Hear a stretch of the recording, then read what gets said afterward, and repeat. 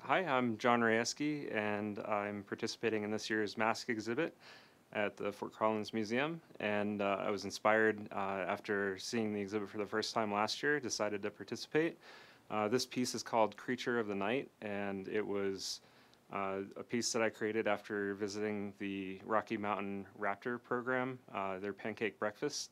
They had a barn owl there that was wonderful to take photographs of. I got some really great pictures, and that was kind of my point of inspiration for the whole piece. And since it is a mask exhibit, I wanted to create something that was a little bit more mysterious. So it's kind of a combination of realism with, kind of a barn owl sort of background in there, but then that sort of masquerade ball look to it as well. So I hope you can all come down and see the exhibit and all the other wonderful pieces that'll be there.